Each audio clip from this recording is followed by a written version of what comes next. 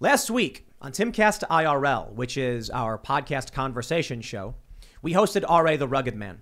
During that interview, it got very heated and very intense. We were debating and arguing over political issues like critical race theory. And after the show, we actually had to take the episode down because R.A. had used a racial slur for white people several times. I don't agree with YouTube's rules in that capacity, but he did. And so we went into the members-only segment on our website, where it also got very, very heated. And that's the first thing we brought up. And one of the questions I had for R.A. the Rugged Man was, do you think you should be allowed to use a racial slur depending on the context or the race it's being used against? We ended up getting into a very heated conversation, a very heated debate, where it ultimately culminated in me yelling at R.A. the Rugged Man, insulting him, and then him getting up and swatting the microphone. There's a bit more context than that. I mean, he had called me some insults. He had mocked me and laughed at me. I had raised my voice to him and then basically implied that he was weak and, told him he was that guy. And following this, there have been a bunch of people bring this stuff up. But for the most part, beyond that, I addressed the issue. The video ended up getting like 500,000 views. I decided to, following this, the Young Turks hosted him on their platform. Now, they didn't get that many views on it. And I feel like Cenk Uygur was really trying to bait me into, I guess, some kind of beef or whatever. Look, Cenk, he's like, I'm talking to you, Tim. I'm laughing at you. I'm like, bro, please, you're allowed to laugh at me. Like, laugh at me all day and night. It's fine, whatever. However, I decided that this would be a good opportunity to explain my feelings on what the Young Turks said, why I am not a fan of the Young Turks, why I am not a fan of the modern progressive left, and why I think the Young Turks have continued to isolate themselves. One of the things that I talked about in the members-only segment that I was mocked for by Cenk Uygur, Kasparian, and R.A. the Rugged Man was my history growing up on the south side of Chicago, dealing with gangs, gang violence, all of that stuff. One of the things the Young Turks said was that I was a liar. They didn't believe me. They said, what was the name of the guy who got V'd in my basement? That's what it's called. When you want to get initiated into a gang, they called it V'd or violated, whatever. At least that's what they called it there. And yeah, that happened in my basement. So I figured, you know what? While I don't really care to get into any kind of beef with Cenk Uygur, in fact, I publicly invited him onto the show. I would love to have him. I think it'd be a great conversation. Outside of that, Anna and Cenk, you're absolutely allowed to call me all the names in the book, make fun of me, laugh at me, call me a liar, have all those opinions. I got no issue with that whatsoever. I do, however, have an issue with your disdain for the working class people, this idea that I could not have gone through this struggle because I'm too successful. And that's basically what happened, and that's been my experience since Occupy Wall Street. Before I got any public notoriety, they said, oh, Tim Pool is mixed race and a high school dropout, and all of those things are a perfect example of what's wrong with this country because he's smart, he should be doing better. And then once all these newspapers started highlighting, talking about me, they said I was a white kid. And that's exactly what we ended up with R.A. the Rugged Man. He called me like a white boy who didn't understand any of this stuff. The Young Turks implied that I was lying about my upbringing. And so that's what I really want to address. And we're going to talk a bit about my upbringing. We're going to talk about my history on the South Side. And then I'm going to talk about why I think it's so important to address these issues in the context of the Young Turks. So joining me today is my sister, Lisa. Hi, everybody. I can't keep track of your last name. I know. I've been married and... You want to pull the microphone a little closer? Yeah, I can do that. Pull it real close and talk right into it. Like that? Okay. Yep. Yeah. Yeah, what's your last name now? Well, now it's Pool. Now Okay, it's Pool back again. to Pool. All right. It's back to Pool. Yeah. Because you've been married a couple times. And yeah. People have seen Chris on the vlog. Right. And so, people know him. And I figured, well, actually, I'll put it this way. After the show, I'm talking to Mom. And she was like, me and Lisa were saying, I can't believe he would say these things and imply you're lying. And then when earlier today, when the Young Turks video was going around, and I'm just like, he's trying to get me mad and riled up. Whatever. That's fine. He's allowed to be mad at me. He's allowed to not like me. But then you walked in, you were like, those things he was saying, he was lying. I could not believe the things he was saying on the Young Turks. I was watching that. I'm like, what? Oh my God. And then when I watching the interview with you, what he said, like he kept asking about your back. He wanted pictures. I was like, yeah, that what? was weird. Wasn't that Show weird? me a picture of you when you were 10 years old. I was like, what? Yeah, and he didn't believe any of the stuff that went on when we were kids with the gangbangers. Man, I remember all of it because I know I'm older than you. Yeah. By quite a few years. And 5 years. 5, well, okay. Okay, what was our address? 4941 South Laramie in Chicago, Illinois, off of Archer and Cicero. Actually, off of Archer and Laramie, to be exact. right by the West Lawn neighborhood. The West Lawn neighborhood was infested with gangbangers. The Popes, like you said, the almighty Popes, they were all there. The 2-6, the Kings. Oh, yeah, the 2-6. Remember I didn't the even remember 2-6? those. Yeah, the 2-6. I remember all of that. And I've had close friends of mine almost get jumped by the Queens. I had a good friend of mine. Oh, yeah, the Queens. Remember the Queens? I got a friend of mine that I talked to today, and she was like, I remember that. She was like, her and her friend were walking down the street in the city, and the Queens were trying to jump them. And my girlfriend, she topped fences, got away. But this one girl, she ran down the street straight, and they caught her, and they didn't see her for an hour when Michelle got to her house. And they're like, oh, yeah, where is she? Where's Annette? And then I guess she showed up all beat up because they jumped her and they got her. And it's like, that stuff happened. We lived that. They came to our house. Those Popes, they were there. And it angered me so much trying not to get there were like several parties, quote unquote parties. There was. And I know I was babysitting for a couple that lived across the street from us. I don't know where you were. And I know, I don't know. I don't know, in the house with like, you know, our other brother. And so I was babysitting across the street. I look upstairs and I see these grown men walking in. Now I'm going to say my parents, they work a lot. Like my mom was selling cars. She had a coffee house. Remember, she had the coffee house? She was never home. She worked her butt off at that coffee house. And to be a new business owner, it was like her baby. So she spent the night there. And our dad was a firefighter, so he would not be home some nights. He would do like 24 hours. He would. And then he would be back for 2 days. Yeah, he was like on, off. It was like first, second, and third shift. It was something like that. It was weird. And I know they both worked really hard. Blue collar, they try to work hard. And my mom, when she sold cars, I remember her trying to sell cars while having the coffee house, which is like damn next to impossible. I didn't know she was doing both. She did do both briefly, and it drove her damn near insane. It was really difficult on her, and she was so stressed out. And I know it kills her because she wasn't at home a lot. Well, so anyways, I see these grown men walking in and out of the house, and I called the phone, and I was like, who's in the house? Because it was like you and Chris, you know? And some guy answers the phone. He's like, yo, this is K-Dog. And I was like, what?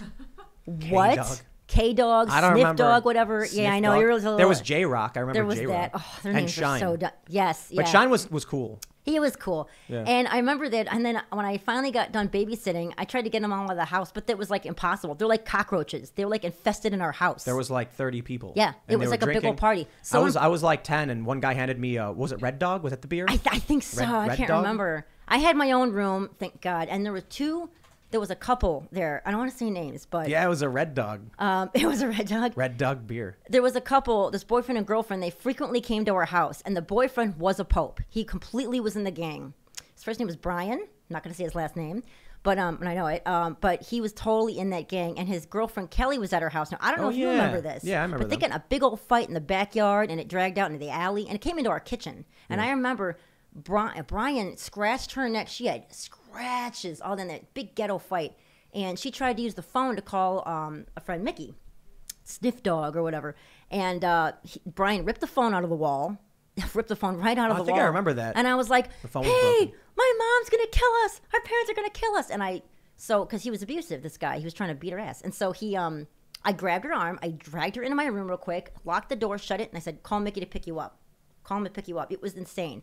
Those gangbangers in our house, it was the worst. Yeah, we totally grew up with that stuff. And for that guy to come on here and say that you didn't live with any of that stuff was complete bull. How old was I when I stopped going to high school? Oh, God, I don't even remember. Oh, God. I don't even know. When did you stop going to high school? I stopped going to high school freshman year. My freshman year. 6 months of my freshman year, I quit. Yeah. And I was trying to get my GED because I got my mom at the coffee house. And we meant to go do that, and it just never ended up happening. And I worked behind the counter at like 5 a.m. helping her with her coffee house. And it was long, crazy hours, and it was hard. You left freshman year? I did. I left freshman year. Wow. And I remember. I did too. I remember the gangbanging was so bad. I don't know how mom and dad caught on to it, or they knew Chris was getting in trouble. There. She had, I don't know if you know this, but she enrolled Chris into the north side to get him away from the south side. And then I ended up leaving the house and basically going and hanging out at other people's. You lived at someone else. You lived at Wayne's house or something? Yeah, Wayne's house. I basically would just go there every single day. I would be on his porch waiting for his family to come home. Yeah.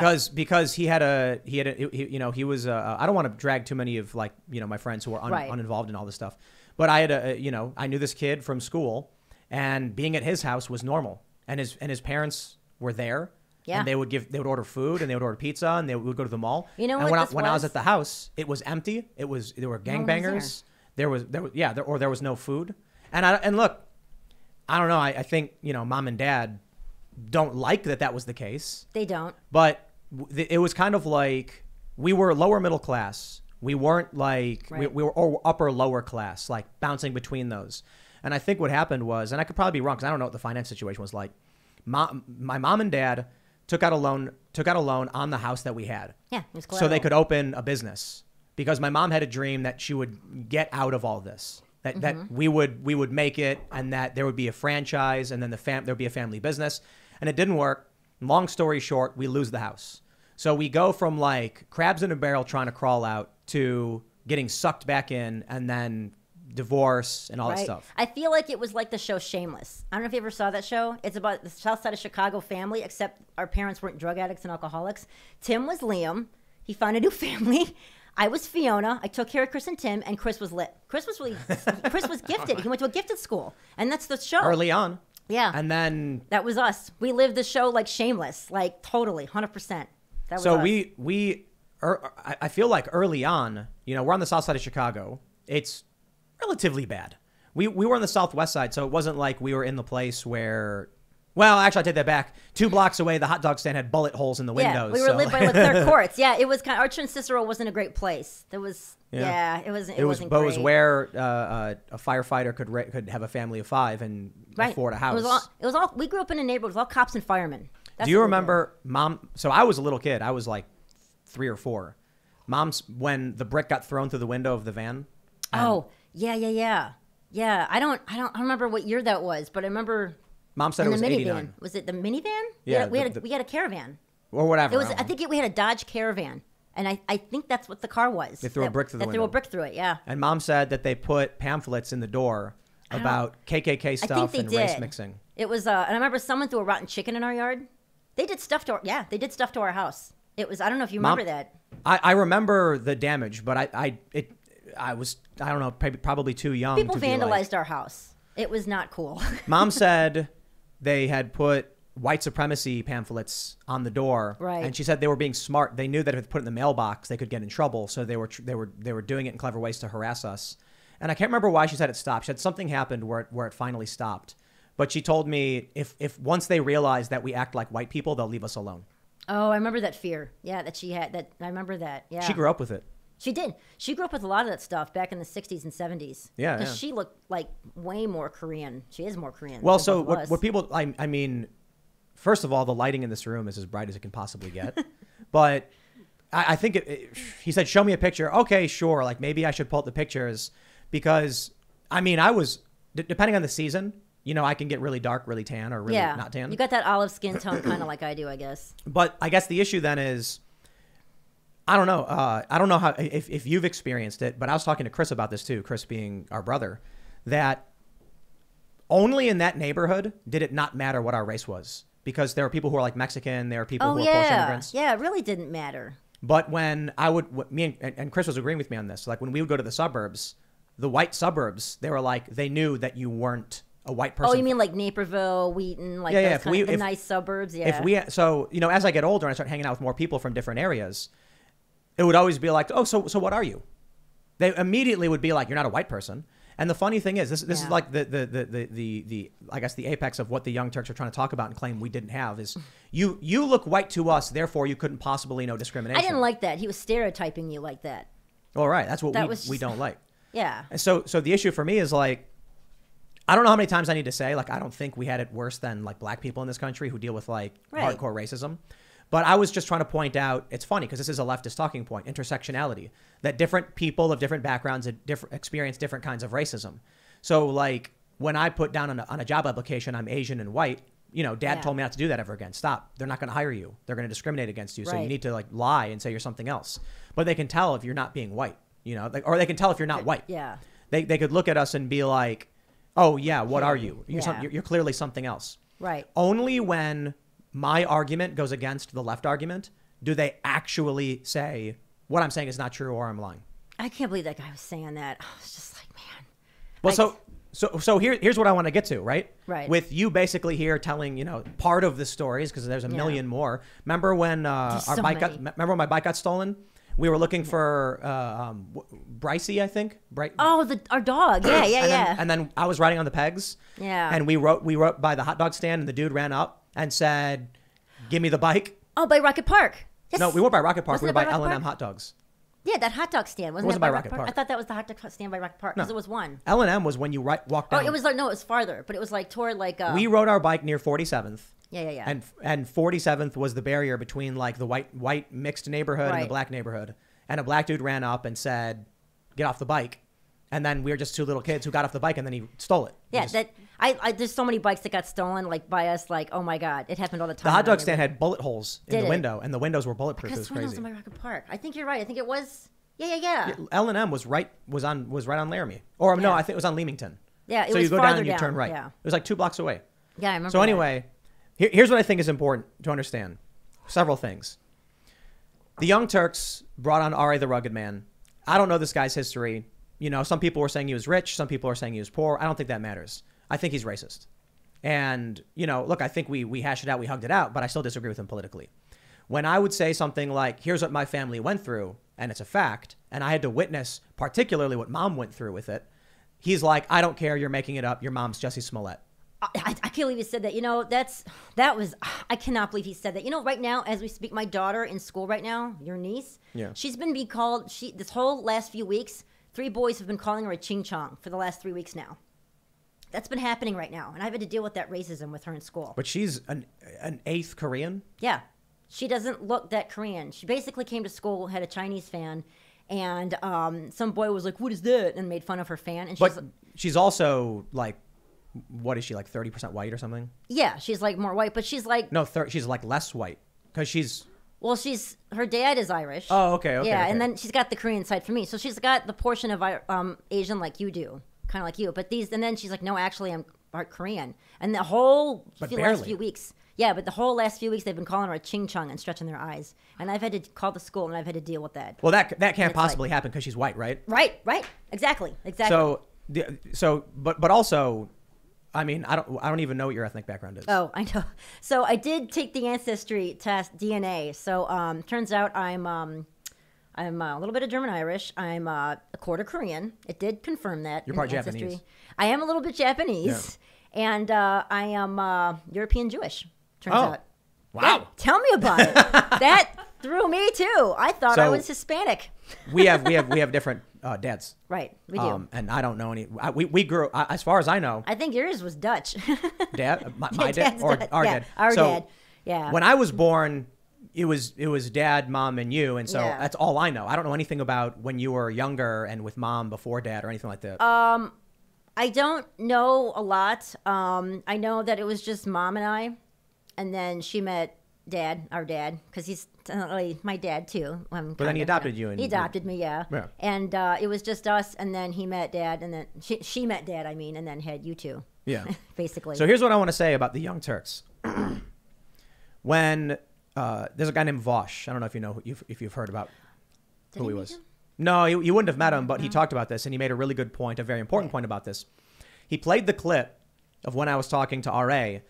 He was live streaming, and the audience was like, F Tim Pool and all that stuff. And he said, let's be real, guys. If this was any other mixed race Asian person saying they experienced racism and a white guy was laughing in their face, you would be on their side. But you just don't like Tim Pool. Oh, my God. But he's right. So I was like, thank you for defending me. Of course, he later went on to say I was racist, but sure. Yeah. It's funny, like, to have He is right, though. Yeah, if it was any other person being like, I come from a second-generation mixed-race family and we had white supremacists attack us, the woke people would be like, you see, that's the problem. Yeah. But here's the problem the Young Turks have. So, for one, I think, for the most part, Cenk was trying to bait me into giving him attention or whatever. Whatever. Cenk, you're invited on the show. You don't need to laugh at me. You're allowed to. You can do whatever you want. But I really, genuinely do want Cenk to come on the show and sit down and have a conversation about everything. I think it would be amazing. And I think we would disagree a lot. And we'd probably, be arguing and all that stuff. But it would be great. So I'd love for you to come on the show. And everything you said, you want to laugh at me, by all means do it. The one thing I said about Ari the Rugged Man is I was wrong to raise my voice to him. I was wrong to yell him because I invited him here. I asked him to do me a favor and come on my show. And then when he disagreed with me and didn't like what I had to say and made fun of me, I took it personally and raised my voice. You can't do that. You can't be like, come into my house. Now I'm going to be mad that you're saying these. No. I invited him here. I will own up to that one. But I will address them saying I'm a liar and that these things didn't happen because they literally did. So here's what I think the real problem is for the Young Turks. They claim to be progressive. They cannot have, for their narrative, poor people succeeding. Like, so you were a stripper. I was. I did do that. You come a little closer to your mic. Oh, sorry. Yeah. I'm getting real comfortable. But you drop out of high school. You end up being a stripper. I did that for a few years. Yeah, it was great. Yeah. And you got your GED? Yes and no. So no, you didn't get your GED. No, I don't have a GED. I don't have a high school diploma. True. I passed everything but the math. I got to work on that. I actually went in there and passed everything but the math. So here's the problem for their narrative. One of the things that he asked me is like, where'd you learn to talk like that? I don't know. TV. Yeah, about that. Like he just, I know you speak articulate. And I know maybe I have more of a Chicago accent than you. I don't know. But like TV. He didn't. Yeah. I don't know. He really, I don't know what his problem was with you. He just didn't. It's simple. The reason the Young Turks are saying all these things, there was no real substance to their arguments. By all means, come here and hash them out genuinely. Both Anna and Cenk, by all means, come here and say everything. Do all the research. Bring a dossier and say, here's our problem with you. I will gladly allow you to come on my show and say all of that stuff. But I really genuinely believe the issue they have is that when they go around saying we need government intervention for healthcare, we need government intervention for education, the system is rigged, all of that stuff, it really hurts the progressive narrative that a high school dropout from the south side of Chicago from a second generation mixed race family who experienced racism has succeeded, is running a big company and encourages people to be strong and to succeed as well. And that you don't need to be living under the boot of the government for these things. Exactly. I'm not going to pretend like Cenk likes the Democrats or anything. He hates them. He hates the establishment and all stuff. But this narrative is like, during Occupy Wall Street, like I said, they're like, you're this mixed race guy and you failed, you dropped out of high school, but you're so smart. Like, you should be successful, man. This proves the country is broken. It's racist. It's classist. And then a month later, Time Magazine puts me out in this like big feature. And they're like, he's a white kid with a silver spoon in his mouth. And what they love to say now is Tim Pool's from the suburbs of Chicago. Yeah. Because when it turns out I'm actually from Chicago, their only retort is, the suburbs. No, that's why I asked you the address first thing. Yeah, it was the south side of Chicago by Midway Airport. We didn't grow up in the suburbs like Wheaton or Wilmette or Mount Prospect or Naperville, which are very nice suburbs, by the way. But we didn't grow up in those. Evanston. We didn't grow up in those nice suburbs. No. We went to school on the south side of Chicago. I mean, Mark Twain, I went there for a brief moment. It was a public school. Kennedy, and they had their own mini gang in the school. Yeah, do you remember Kennedy High School? Yeah, and there was a fight. Like the first month I was there, a fight broke out and someone pulled out a gun. I mean, the high school I went to was Maria High School. It's closed now, but it was an all-girls Catholic high school. But I only went there for a brief period. And it was by Marquette Park where people got shot on a regular basis. Yeah. I remember I was told by Rick, I don't want to say too much about these people's last names or anything, that he called me and he said he saw two people dragging a carpet with feet hanging out the back of it. Oh, and then the next day they found a dead body. And that was over on like 63rd in California. I wouldn't doubt it. There was some kids who were, I don't know the full story of this. These are just some of the stories we just heard. There was like a fentanyl outbreak really early on, like one of the first fentanyl outbreaks on 63rd and Cicero around there.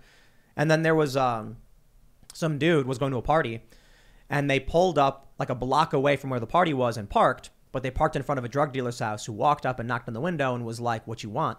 And then they were just like, fuck you, get away from us. Yeah. And so the dude shot 2 bullets in the car, killing him. Yeah, something like that. Like we were at the party. I wasn't witness to like the shooting or anything. But yeah, it was like around 63rd in California. And we were at this party and then they were like, holy shit, dude, someone like fucking just got shot twice in the stomach. He's dead. Yeah, the girlfriend I was talking to today, she was telling me about the same girl that I pulled into my room with the phone. She was there was a bunch of kids hanging out back when they're way in the early mid 90s or something. And that girl, she broke a bottle off of a table and she went across someone's forehead. There's blood everywhere. It was just insane. The gangs that were in our house, though, like stuff like that happened. We had fights in our house. Yeah. In our backyard. And sex. Yes. I mean, they used my bed. Yeah. And then I remember I was like, what, 10? I think and you were. So they were just like, the older guys were like, stay away, bro. Like, keep him away from the room. And then, like, I walked over to the room, and I pushed the door open, and they were banging on my bed. I know. And then they freaked out, and they pulled me away, and they were like, yo, come on, little man.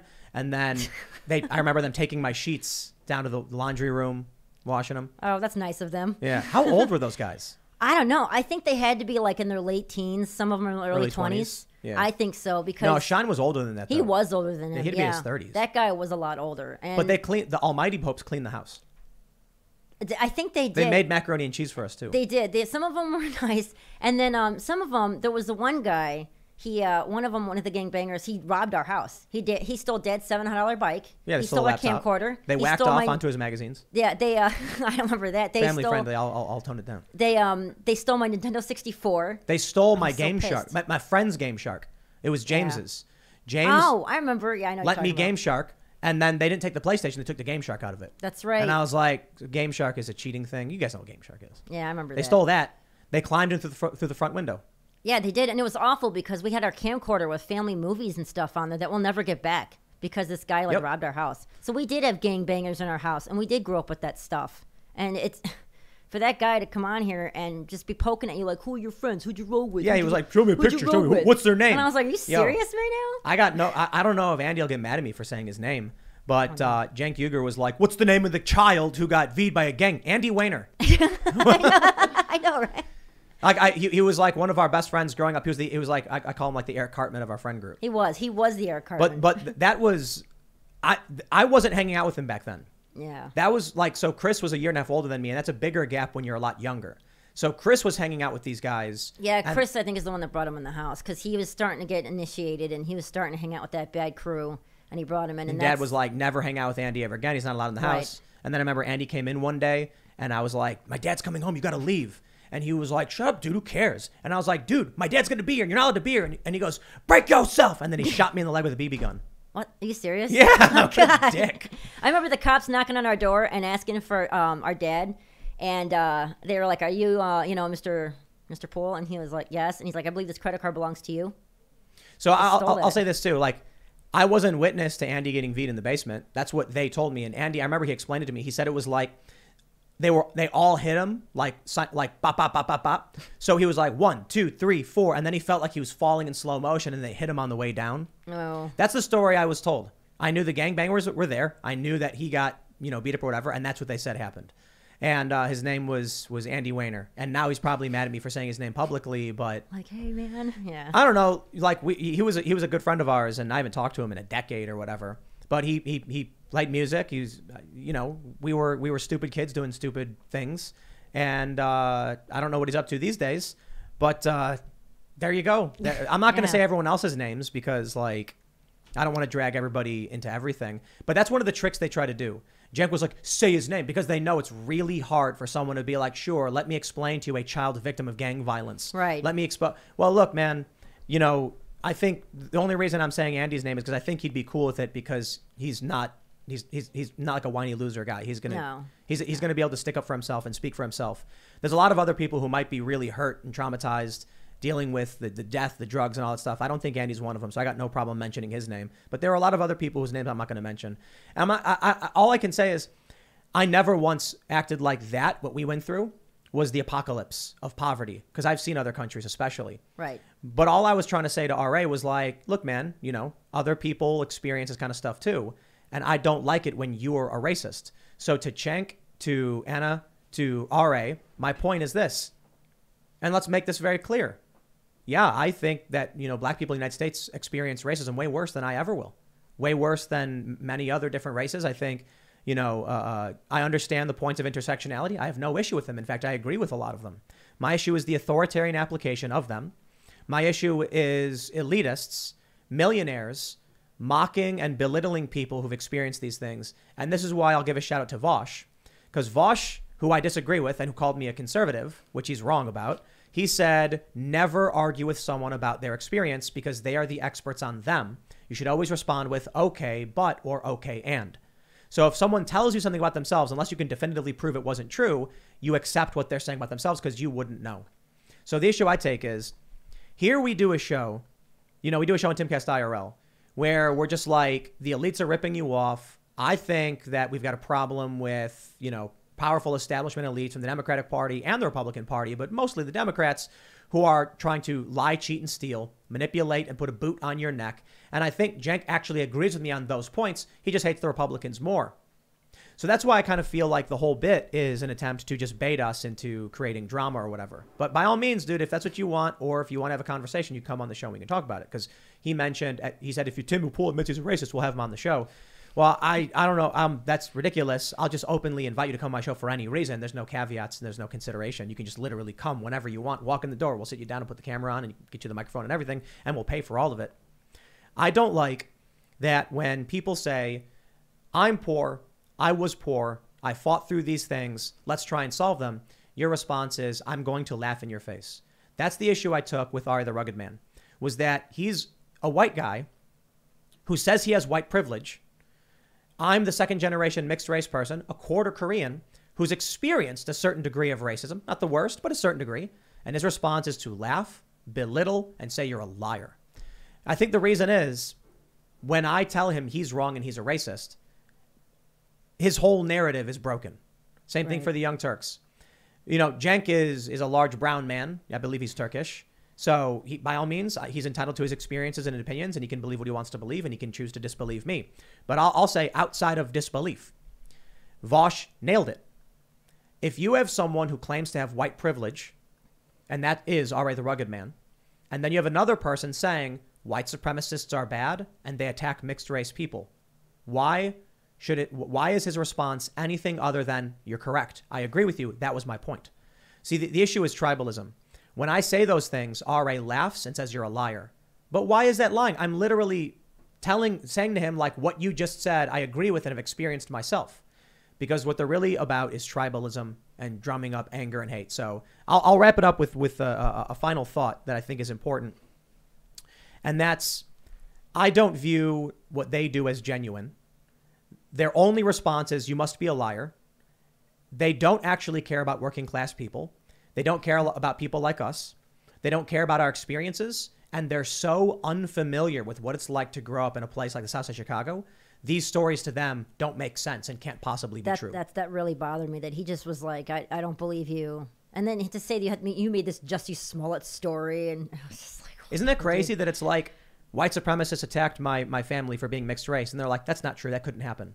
But when Jussie Smollett came out with that story and he was like, two white Trump supporters, my guys, everyone believed him. Yeah, totally. It's because they're driven by tribal politics, not principle. They don't care to help people, and they don't like the fact that a mixed race high school dropout from the south side of Chicago is running a multi-million-dollar business. It flies in the face of their narrative. It flies in the face of what they claim is true. And that way, their only solution is to tell their audience, he must be lying. It can't possibly be true. They don't want to believe it. Well, I think because it breaks their narrative. Yeah. All of that critical race theory stuff, the lies, Cenk has repeatedly said CRT is not being taught in schools when critical race praxis is absolutely being taught in schools. And the Huffington Post just wrote an article recently where even a leftist said it was. Literally said it was. So I don't know what world he lives in other than he wants to, I guess, play tribal politics for money. I'll say one final thing. This is not a show, Timcast IRL, nor my channels, where I just scream MAGA, MAGA, MAGA all day. I've never been the biggest fan of Trump, but I did support him with a vote in 2020 because he's certainly better than Joe Biden. The Democrats are trash. And I thought his second term agenda had many good things in it. But what they do is they try to stereotype. You're the right winger, you're the conservative, therefore you believe all these things. And the challenge with someone like me is it's just plainly not true. They can try and say all these things about it. But I'll tell you this. I genuinely believe Cenk will not come on this show because what's going to end up happening is the same thing that happened with Ari the Rugged Man. He's going to say things like, what about this, that, and this issue? And I'm going to say, I agree, you're correct. And it's going to be a big problem for him when he comes on the show and his audience realizes when you actually watch us in context, they would agree with us. So the only thing he can do is call me a liar without any evidence, without any basis. Yeah, pretty much. Yeah, I don't know. Is there anything you wanted to add to? I just wanted to come on here and that stuff, we did experience all of those things, and for him to just tell you that you were lying and made up this story about our brick getting thrown into our minivan as a kid, it really pissed me off. They stole the probe got stolen. Mom's probe. That's Yeah. right, her SC probe. She woke up one morning, there was a screwdriver broken off in it. And the next morning it was gone. It was gone. And it was found and burnt to a crisp in a parking They lot. destroyed it. They destroyed They her didn't car. steal it and sell it. They burnt it to a crisp. They burnt it to a crisp. So I can't tell you why they did. I can't tell you why our home was vandalized. I can't tell you. I can't say this. I can tell you that my mom said KKK pamphlets were littered in the screen door and on the porch. I can tell you that a brick was thrown through the window of our family van. I can tell you that the front of our house was vandalized repeatedly. And I can tell you that my mom's car was stolen and then torched in a parking lot not too far away. And a rotten chicken got thrown in our backyard. And shaving cream all over our tree. Yep. And it wasn't Halloween. So, It wasn't. So am I saying that the white supremacists escalated beyond putting pamphlets on our porch? No. Am I saying that maybe they did? Yeah, maybe. We know that one of the attacks, at least so my mom says, I was a little kid, right? I want to make sure that's very clear, was due to the fact that my mom is very visibly a brown woman with a white man and little kids of varying colored hair and stuff. And then I want to stress this. The car was taken. They didn't sell it. They destroyed it. They set it on burnt fire in a parking lot. They broke a screwdriver off trying to steal it. And the next day we went into the garage. The door was open. The car was gone. And when the cops found it, it was pulled in apart. It was just sitting in a parking lot. It was torched. You know, that wasn't even Mom's car. It was a demo from the dealership she worked at. Wow. Yeah. I think she had to pay for that. Yep. It was awful. Yeah, but far be it from me to talk about what actually happened to my family. And then the people who are supposed to be my ally, the people who claim that white supremacy is bad, the people who claim that white privilege exists are the ones telling me none of that happened. We didn't experience racism. They laugh at me, they mock me, and they make shows about it. And that makes me sad for my daughter, too, because she's going through this thing right now with these people being extremely like kids in her class. These boys are just every day she's barely Korean. She's barely Korean, and because she told them she was Korean because they're making fun of her fan because it was a Chinese fan. But now every day when she walks in class, she's got some boy passing by her going ching chong and like stretching her eyes at her. It's a funny thing where they're like, Tim Pool says he doesn't like identity politics, but then he talks identity politics. I'm like, no, I don't like critical race praxis. I think identity politics exists and has various forms, both good and bad. But anyway, I'll leave it there. Lisa, thanks for hanging out. It's been fun. You're welcome. It's my pleasure. And this has been a special, I don't know, cultural discussion segment that I've never done anything like this before. But now, by all means, all of the people in the world can write up whatever they want to write about. And I'll say this to anybody who wants to claim what's true and what's not true. 4941 South Laramie. We moved in, 1989? Yeah, it was And like 88, 89. It was that year that my mom says the brick went through the window and they started attacking the family. Right when we moved in. I went to Our Lady of the Snows, which was about a block away from kindergarten until the end of 5th grade, and then went to Mark Twain Elementary because our family didn't have the money to keep sending us to the Catholic school. And then went to public school. And then after that, I went to Kennedy High School for only a few months before leaving for a homeschool correspondence program I never finished. And then because my family tried to open a cafe and we used the house as collateral and the business didn't succeed, we ended up losing the house. Then my mom rented a house. Then my parents got divorced. And then there you go. But I'll mention that after all of that stuff with the gangs and everything, within the next year or so, I started hanging out with some other kids, finding my own way, getting involved in Magic the Gathering, Pokemon, skateboarding. And the skateboarding still had a periphery with some of the gang stuff at Vidham Park. But for the most part, that really helped me meet a lot of people and get out of Chicago. It did. Because then I was going to the suburbs and meeting new skateboarders. I was going to different skate parks, meeting different people with different backgrounds. And then I started traveling more and more and more. And I just got the fuck away from all of that stuff. Right, I did too. I took off to Vegas and California. Yep. When I was a teenager, left. I left. I took off out of Chicago. All right, I'm gonna wrap it up there. Thanks for hanging out and watching this weird special clip. You learned a lot about my background. And I appreciate all of you guys who follow. And I'll say it with absolute sincerity. No conditions. Cenk and Anna Kasparian are fully welcome at their own convenience whenever they want to come on this show. We'll cover all of the costs. We'll get you first class. We'll get you a nice hotel. We're just about an hour outside of D.C. We will take care of everything. And you guys can say whatever you want to say about me on my own show to my face. And I'm sure your fans would appreciate it. And I would love to have that conversation. Thanks for hanging out. And I'll see you all next time.